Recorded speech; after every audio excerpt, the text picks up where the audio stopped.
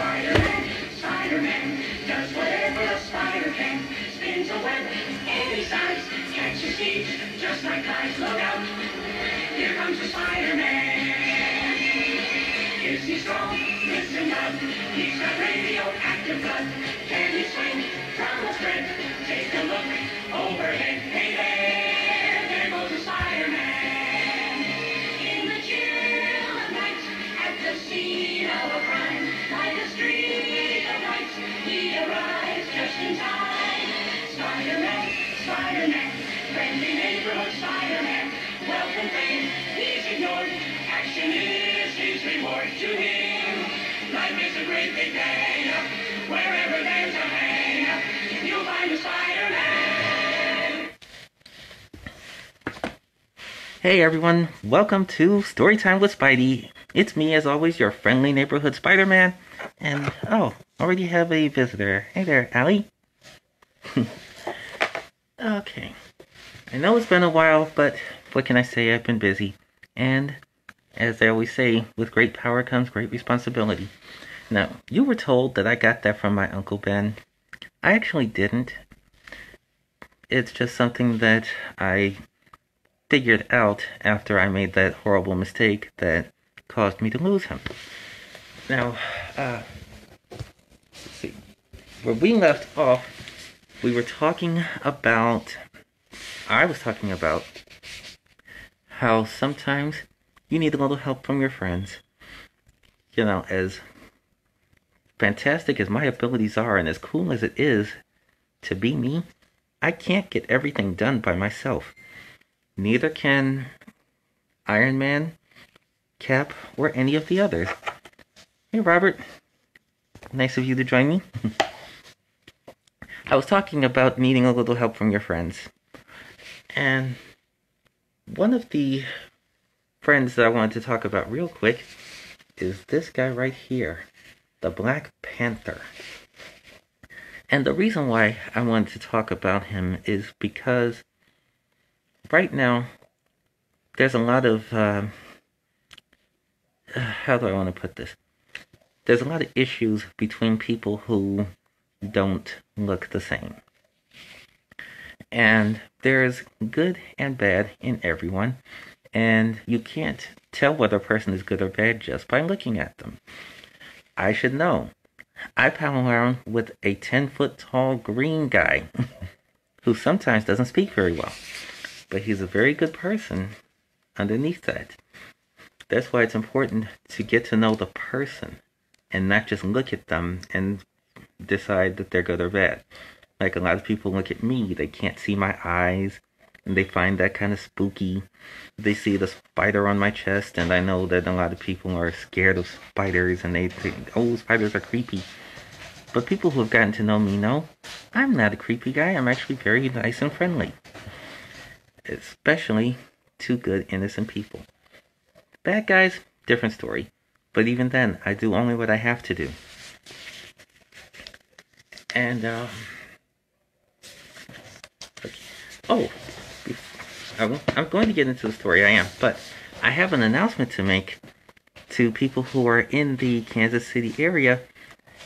You and your kids will get to see me in person at a trunk or treat. Now, for those of you who don't know what that is, it's basically a trick-or-treating that takes place in a parking lot. Instead of going door to door, we go car to car. It's simpler and safer, and we are going to be doing things safely. We're going to be doing things smart. I'm going to be there, and I'll actually be reading to the kiddies. I will also be reminding everyone to mask up because it's important. Now, I've said this many times, I talk about it a lot, but it's very important that we do it. Okay? Like, my mask protects my identity. It keeps the bad guys from finding out who I am, which keeps the people I care about safe. Your mask keeps the people around you safe. And here's the information on where the event's going to be. Hopefully you can see that. And that's going to be Friday, October 30th, the day before Halloween. Now, the actual day of Halloween, I have an engagement with some kiddies that I made a promise to.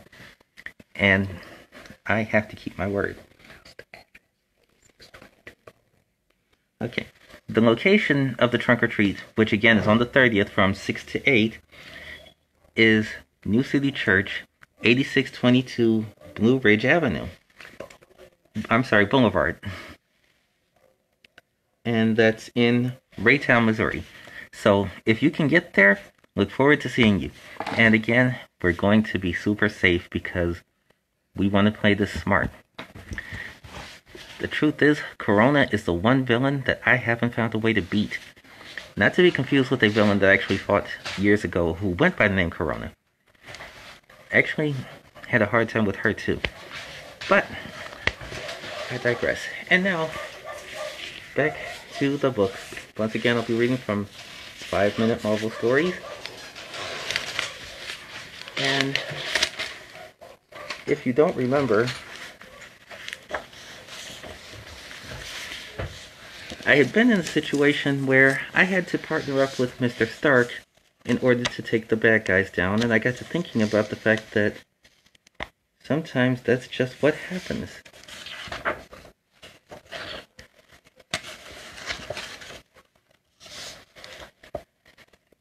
And, oh yes, this is where I threw the party.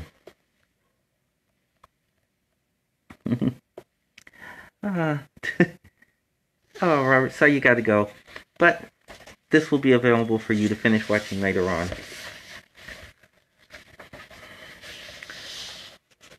So, oh yes, okay. It's been so long I'd forgotten.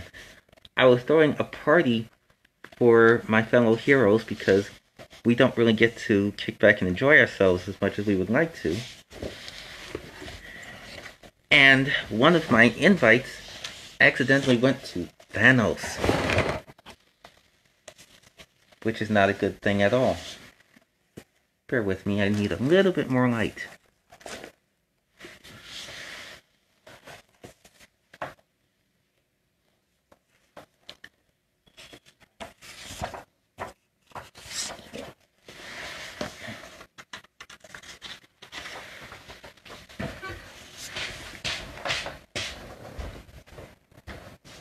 Suddenly, the sky turned dark and stormy.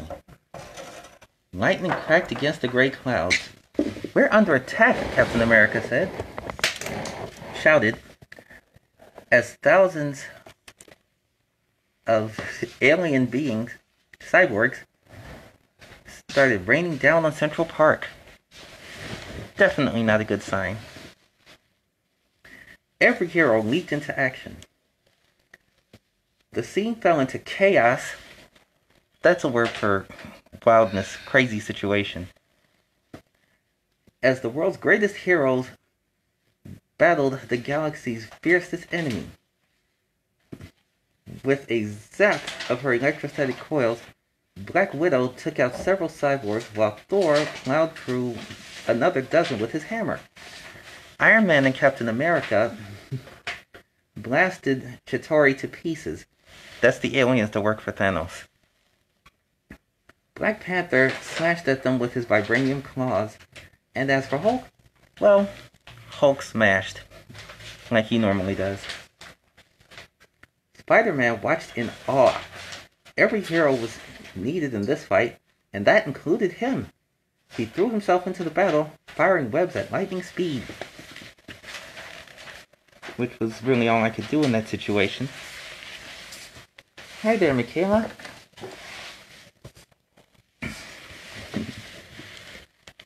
Nice of you to join me, just when things are getting good.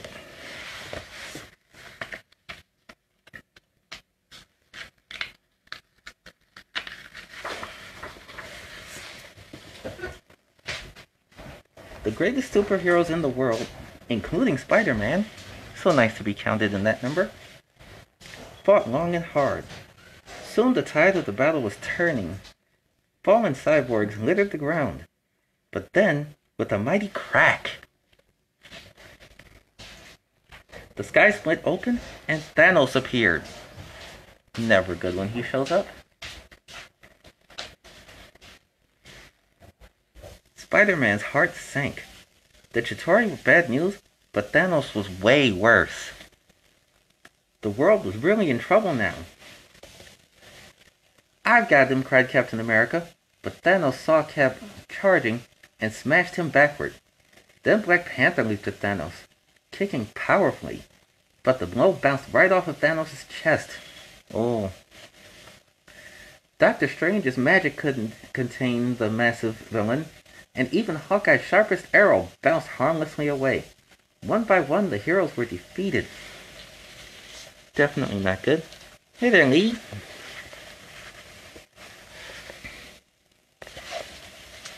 Yeah, everyone, for those who don't know, I've known Lee since he was 3 years old.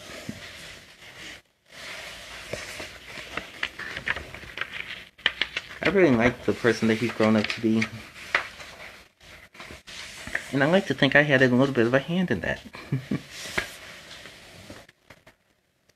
Then Spider-Man remembered what Iron Man had told him. Some of the greatest victories have been won by heroes working as a team. See, by ourselves, we couldn't do anything to this guy. That's what they needed. None of them could defeat Thanos alone. But if they teamed up, "Everybody," Spider-Man cried, "we need to work together."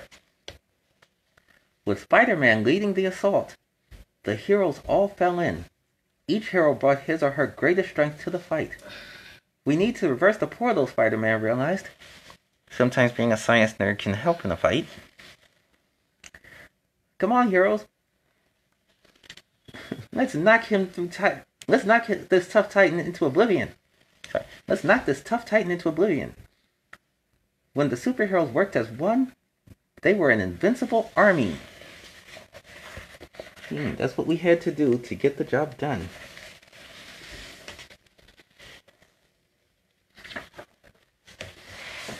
And even then, it wasn't easy. But still very doable. In the fiercest battle Central Park had ever seen, Spider-Man and his heroic friends banished Thanos to a far-off dimension in the multiverse. The world was safe. Teaching me my own words of wisdom, Iron Man asked, slinging a metal-clad arm around Spider-Man's shoulders. "You're a pretty smart kid." I always like when he shows me respect. "Yeah, maybe even smarter than you," Spider-Man smiled. "Hey, now don't get crazy," Iron Man replied. Spider-Man had finally won his place among the greatest heroes of the age, but he wasn't on his own. Spider-Man teamed up and saved the world.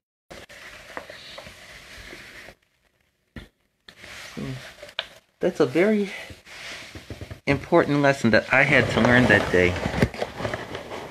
Like I said, sometimes you need help from your friends. And sometimes you need to understand that what you have in common with some people is far more important than what makes you different. My powers are different from the other heroes, and my costume is different, and even the way I think is different, because especially since I'm so much younger than them,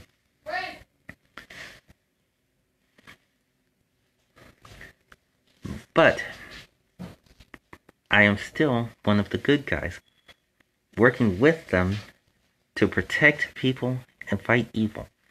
And that is more important than what makes me different from them. Like I said before, the Hulk is different. Black Panther has a different way of doing things. Even my friends that are called the X-Men. Now, they're called mutants because they are actually born with their abilities. Like, their abilities usually don't kick in until they're about 12 or 13, but they're born with them. As compared to someone like me, who got theirs by accident, or someone like Captain America, who got his from people experimenting on him. The X-Men were born the way that they are. They can't help that. What they can help is what they do with their power. And that's true of you too. There are things about you that you just can't help. Maybe you talk funny. Maybe you're a little bit smarter than some of the other kids around you, or a little bit more bookish, like you like to read. Maybe you're not really great at sports or what have you. Or maybe it's the opposite. Maybe you're better at sports than you are at other things. Just remember, that's just a part of who you are, and that's fine. What you do with what you've got, that's what counts. And what you should always be looking to do is the right thing. Sure, make yourself happy. We should all do that. Just not at the cost of hurting people. And with that, I'm going to be wrapping up. I actually don't know when I'll be back on here. I've been super busy. But I always come back to this because I love doing it and I love all you guys. Especially the kiddies. Knowing that I bring them joy makes me feel so good about what I do. It's just one of the ways that you can be a hero. Brightening up someone else's day. And so, some of you, I hope to see on the 30th. Remember that date. And to everyone else, Excelsior! Which again, for those of you who may not have caught it, means onward and upward to greater glory.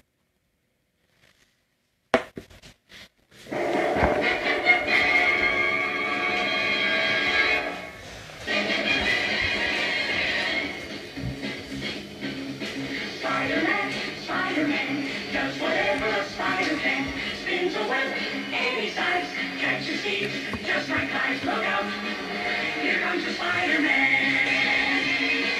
Is he strong? Listen up, he's got radioactive blood. Can he swing from a thread?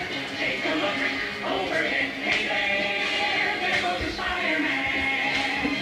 In the chill of night, at the scene of a crime, like a streak of light, he arrives just in time. Spider-Man, Spider-Man, friendly neighborhood Spider-Man. Welcome fame, he's ignored.